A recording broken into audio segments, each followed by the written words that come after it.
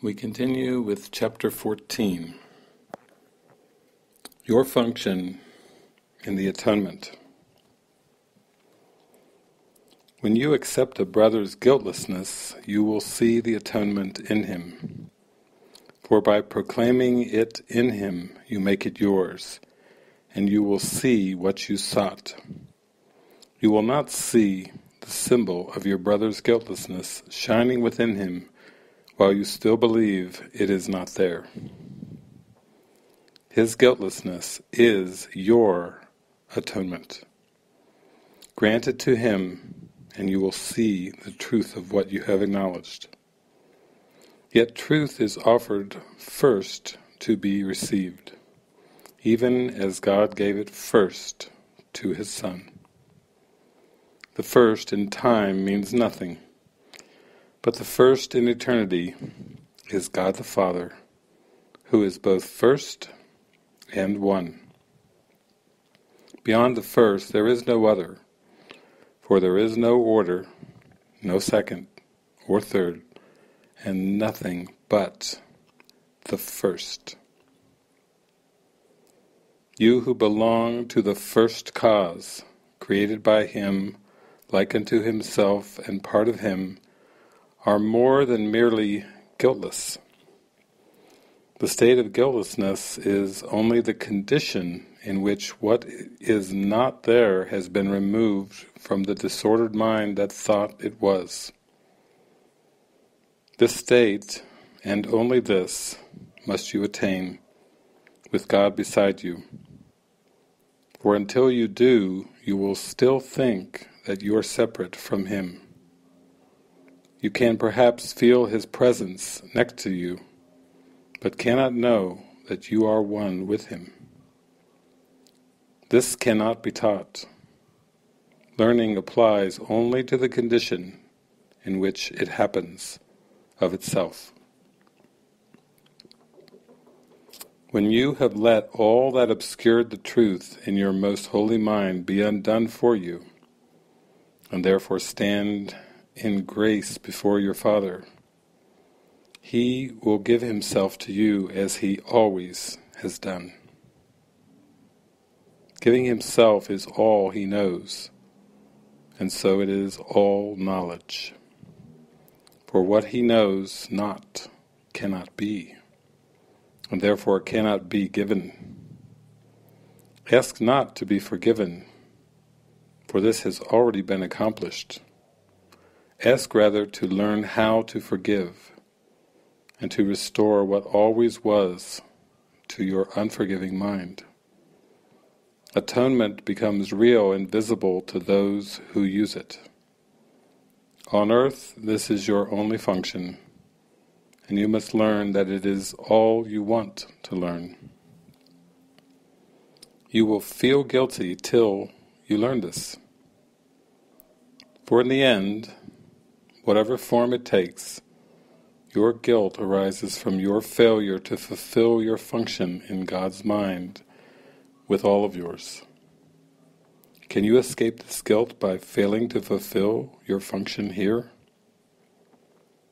You need not understand creation to do what must be done before that knowledge would be meaningful to you.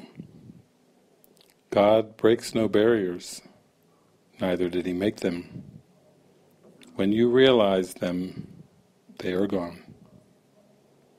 God will not fail, nor ever has, in anything. Decide that God is right and you are wrong about yourself.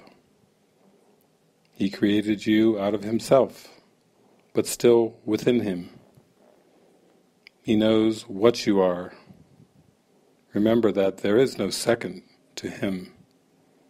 There cannot, therefore, be anyone without His holiness, nor anyone unworthy of His perfect love. Fail not in your function of loving in a loveless place made out of darkness and deceit, for thus are darkness and deceit undone.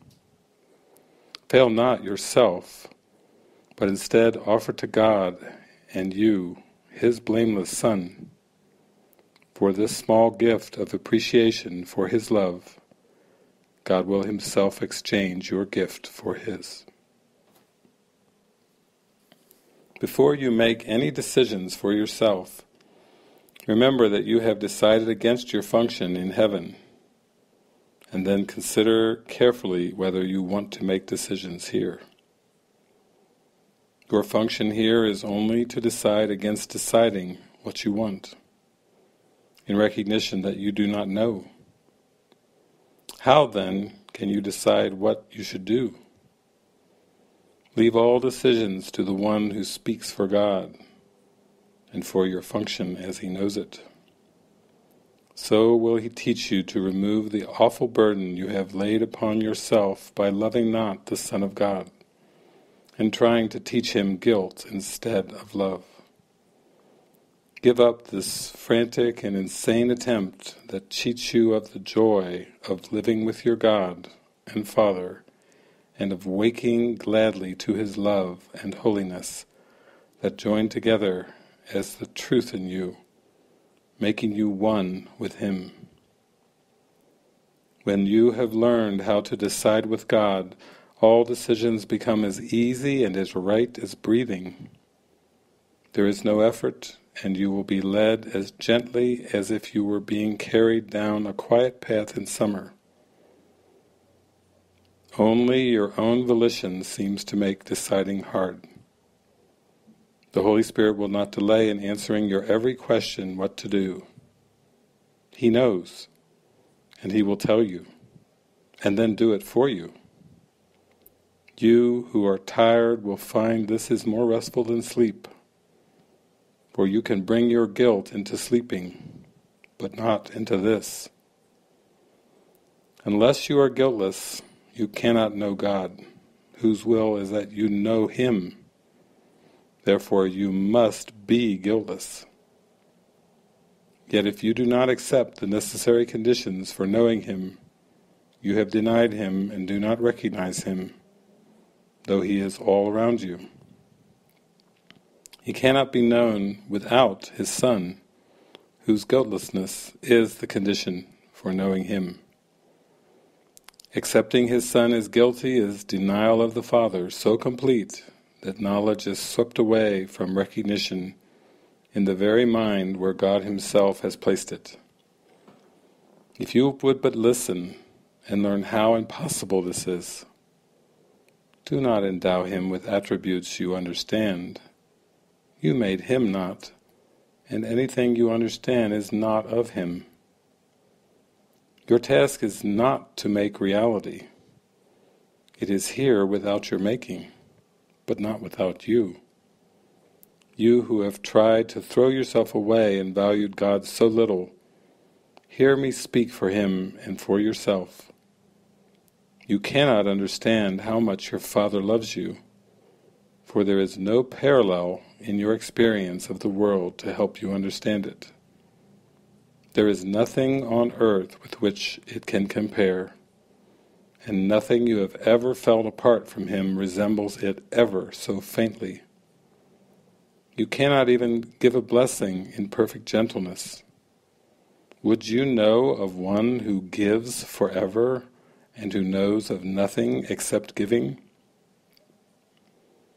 The children of heaven live in the light of the blessing of their Father, because they know that they are sinless.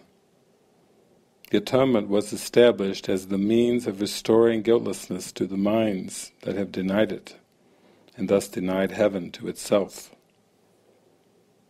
Atonement teaches you the true condition of the Son of God. It does not teach you what you are, or what your Father is. The Holy Spirit, who remembers this for you, merely teaches you how to remove the blocks that stand between you and what you know. His memory is yours. If you remember what you have made, you are remembering nothing. Remembrance of reality is in Him, and therefore in you. The guiltless and the guilty are totally incapable of understanding one another. Each perceives the other as like himself, making both unable to communicate, because each sees the other unlike the way he sees himself. God can communicate only to the Holy Spirit in your mind, because only He shares the knowledge of what you are with God. And only the Holy Spirit can answer God for you, for only He knows what God is. Everything else you have placed within your mind cannot exist, for what is not in communication with the mind of God has never been. Communication with God is life. Nothing without it is at all. And from the Workbook, Lesson 108, to give and receive are one in truth. Vision depends upon today's idea. The light is in it, for it reconciles all seeming opposites.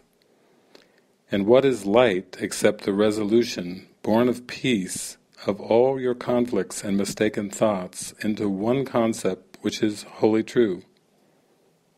Even that one will disappear, because the thought behind it will appear instead to take its place. And now you are at peace forever, for the dream is over then.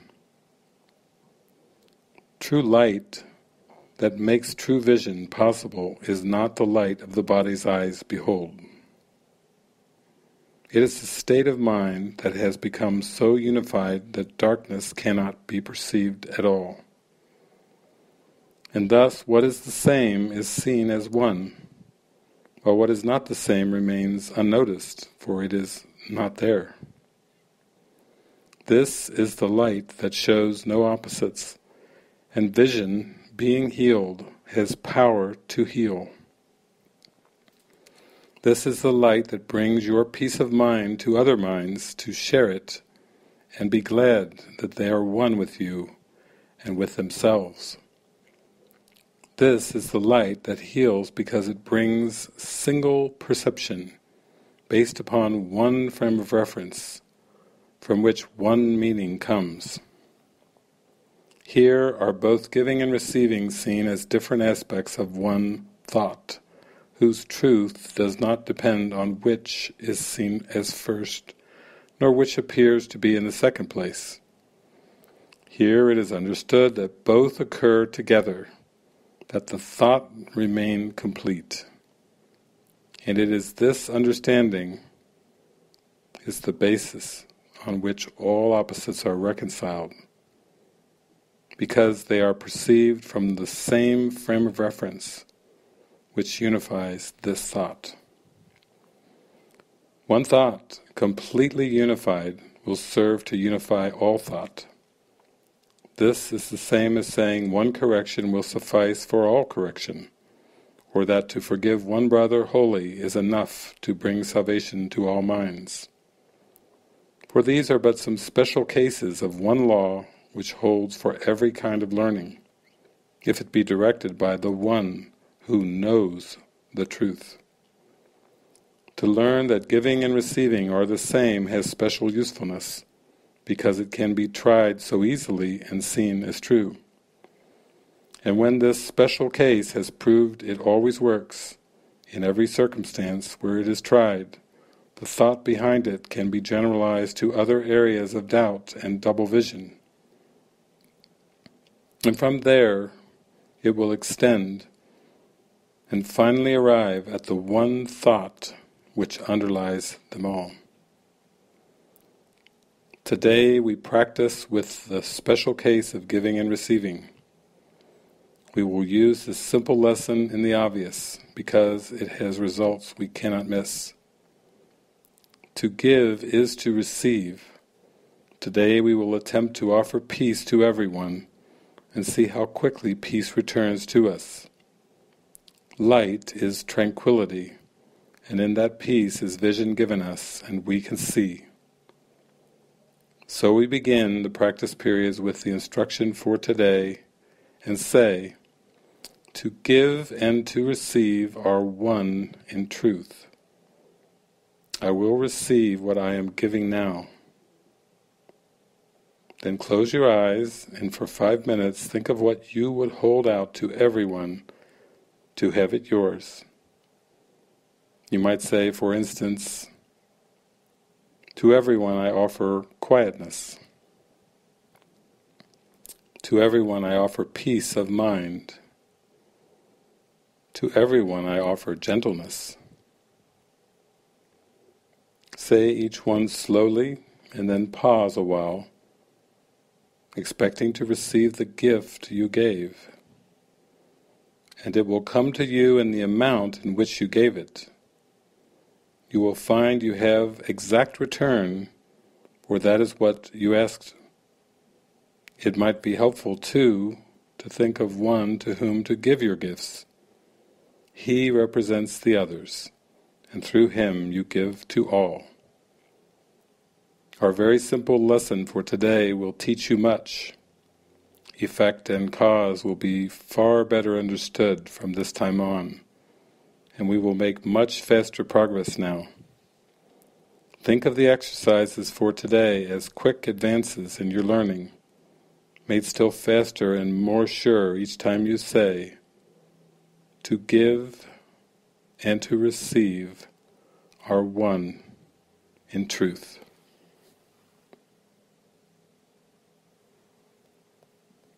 Today we experience teaching for truth. Today we experience our function in the Atonement, our function as accepting atonement, as accepting guiltlessness in ourself and everything that we perceive. God is first. The first in time means nothing, but the first in eternity is God the Father, who is both first and one. Beyond the first there is no other, for there is no order, no second or third, and nothing but the first. Today we happily realize that I belong to the first cause.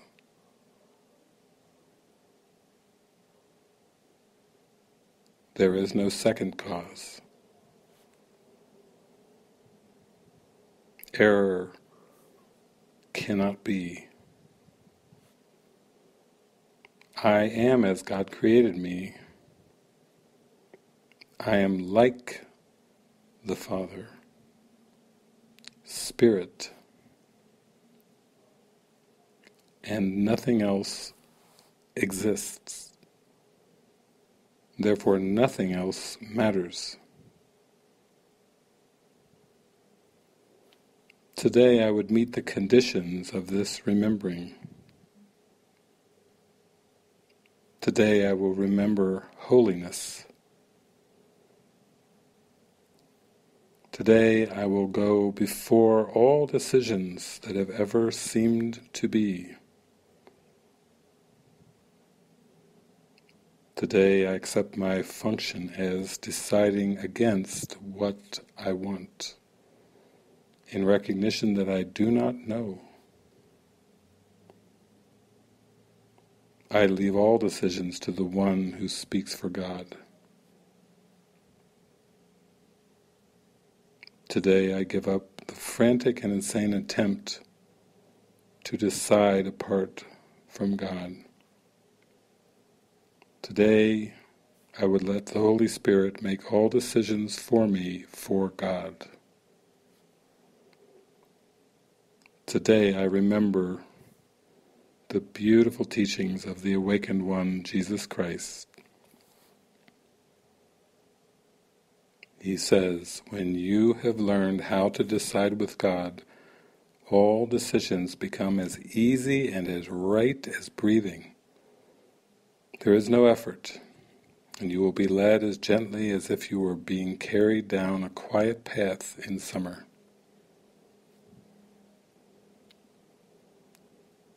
Today I recline in this idea,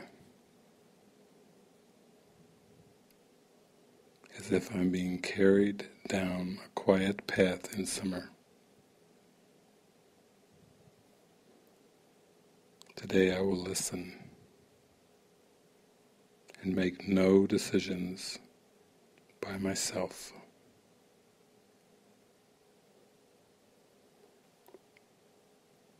Vision depends on the workbook lesson for today. The light is in it, for it reconciles all seeming opposites.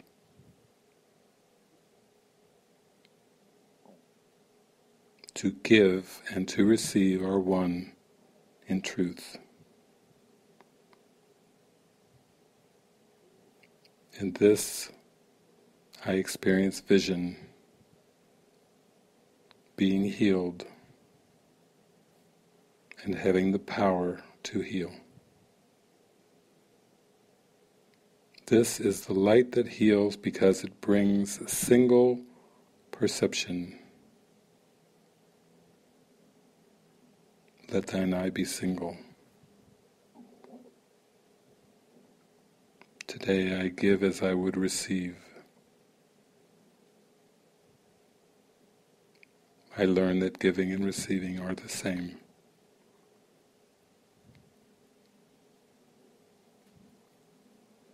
To give and to receive are one in truth. I will receive what I am giving now.